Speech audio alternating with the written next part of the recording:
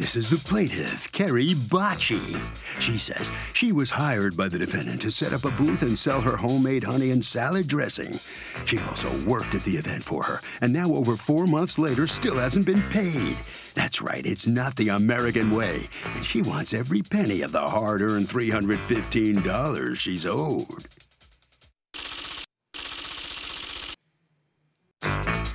This is the defendant, Ivy Lawson. She says the plaintiff's trying to overcharge and is also attempting to charge her for something she wasn't supposed to be paid for. The woman's a real kook who even called the health department to complain she licked her fingers. Huh? Bottom line, she knows this is a sticky situation, but she doesn't owe the plaintiff all this money and isn't gonna pay. She's accused of not being a honey. All parties, please raise your right hand. Be seated. Come to order, please. Litigants have been sworn, Your Honor. Thank you, Douglas. You're welcome, ma'am. Carrie Bocci, Hi. you are suing Ivy Lawson for $315 that you say you are owed, and she refuses to pay you for your services, correct? Correct. What happened? I had met her at a Boston Public Market. It's a market for local vendors. Met her at a different vendor. We started talking. She showed me her booth, and I had walked by it many times. I do staging. So I had a discussion. Okay, slow down. What is your booth? It's a temporary booth that You sell what? I sell honey and honey-derived products. Okay. And you do staging. Explain what staging is. So to make it more appealing, more visible, more attractive, to have customers walk up to it rather than walking by it. Make it look better. Yes. Okay, to attract customers, all right? Yes. And when you say I do staging, when have you done staging? Like, what qualifies you to do staging? I freelance as creative director, makeup artist. I do photo shoots, things of that nature. Okay, so what happened? So I had met her. We had a discussion. I had told her that I thought she had a great product, but her visibility of it was pretty much null and void. We had a discussion. We agreed on $200 to do it. We shook on it. And then she had asked me to come back later and work an event that was coming up, which was Edible Boston. So the fee for doing the staging was $200? Correct. And according to you, the fee for doing the staging was what? $100. She was moving 2 tables.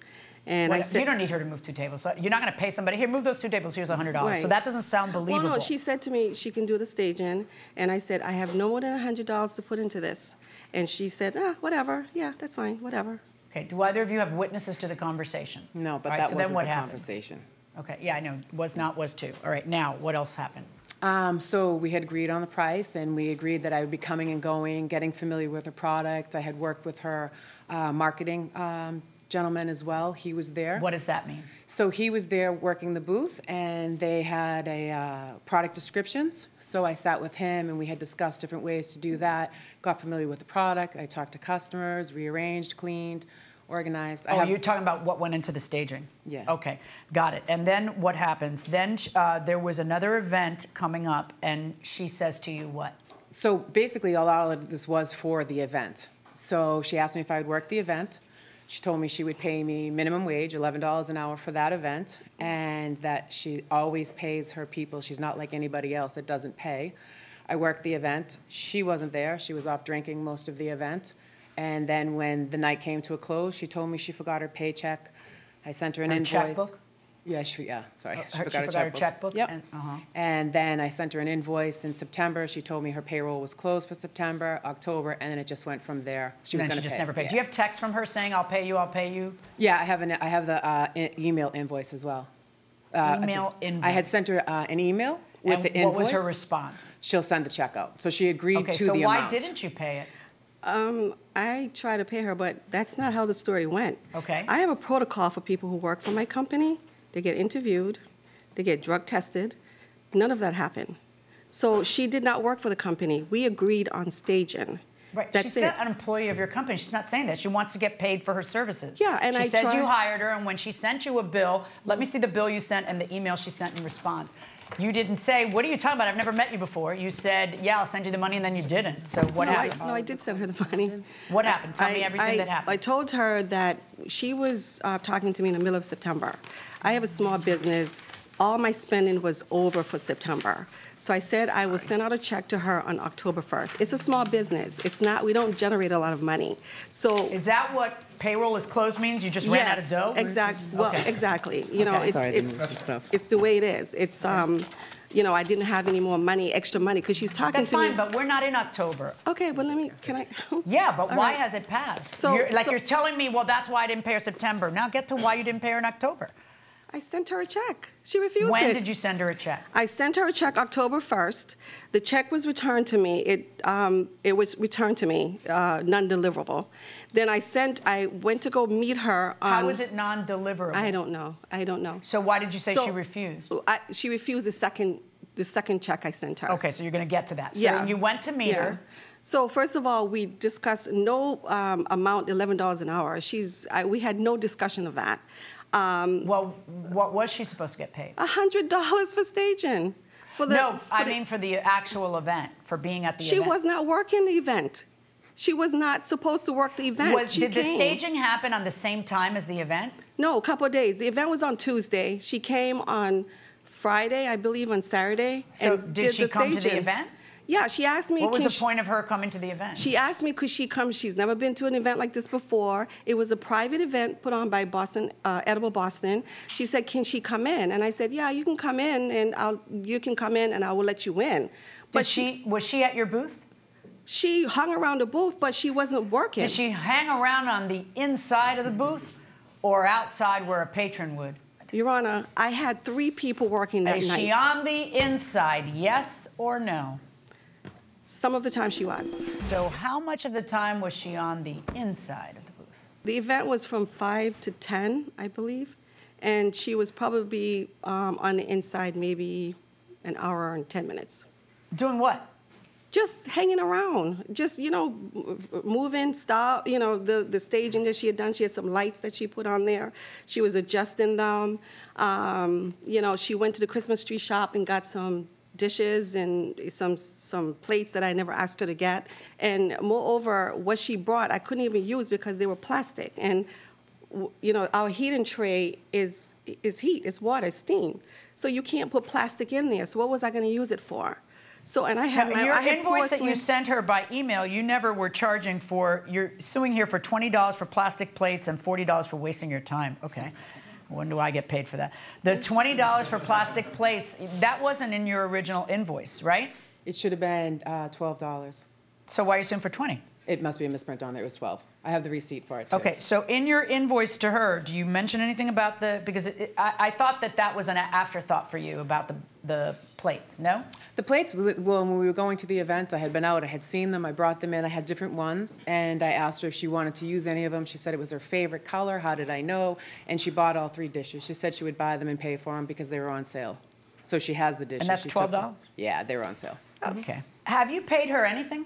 Your Honor, how can you pay somebody when they're refusing? I sent her the packet. Tell me about how she refused to be paid. Okay, so I sent her... First of all, you said you sent her the first time, and it came back undeliverable. Right. May I see proof of that? Oh, sure.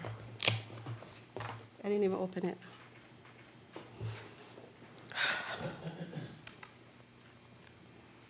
May I open your mail?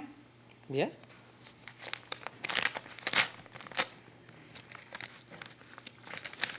I need that so the feds don't chase me. That's interesting. This is on October 1st, and this is a staging $210. I never saw anything. So if you had agreed to 100, then I would expect to see a check that said 100 or 155 for her work. Right. Why am I seeing 210? Okay, so if I can... No, you can answer the question I just asked you. Because when she sent me the email, I saw the email and I said to myself, oh my God, I can't believe she just, you know, she's trying to screw me out of $110 more. So I'm a business person. I just said, okay, I'll send her $210 because it wasn't, you know, I wasn't trying to be controversial with her. What day was the day of the Boston Edible event? It was the 13th of September. Of September? 13th. Okay.